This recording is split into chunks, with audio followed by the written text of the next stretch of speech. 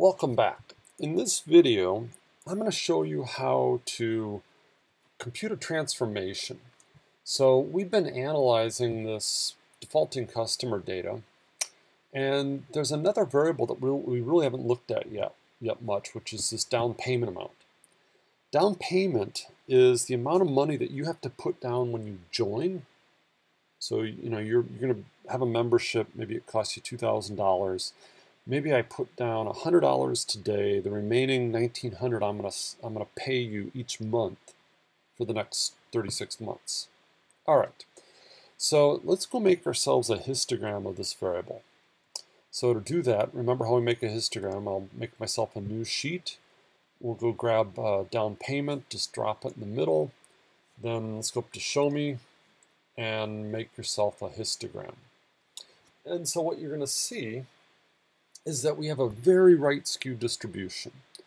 You're going to see this first bar, which must be about width 250 or so. So almost all of your data, over 20,000 cases, put down less than $250, and then the distribution goes on forever out to like 10,000.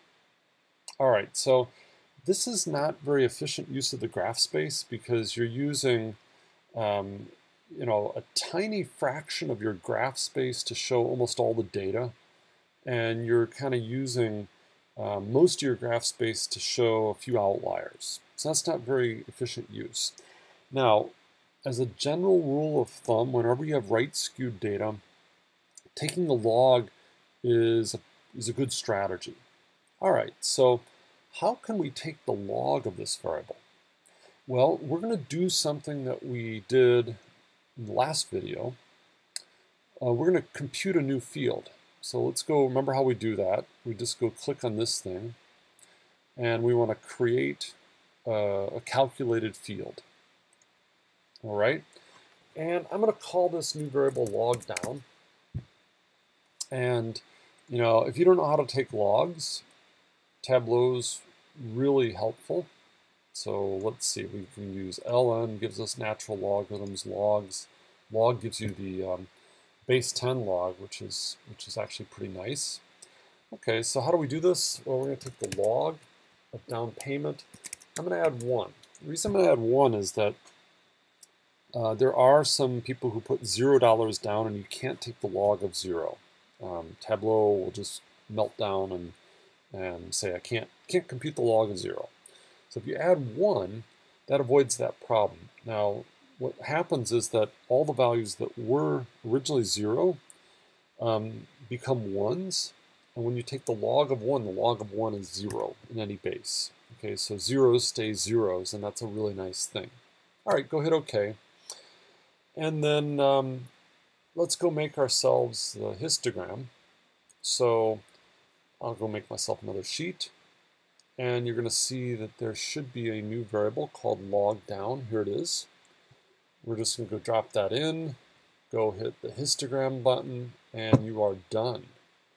All right. So that's really cool.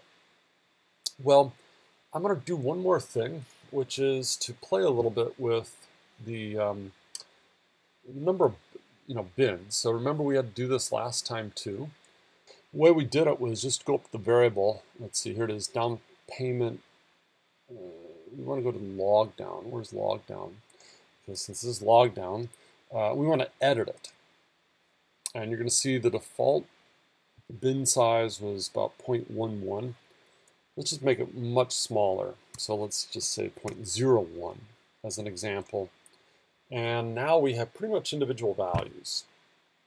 And what you're going to see is that, lost my cursor, my mouse. You're going to see that log down of 2 has about 3,687 cases.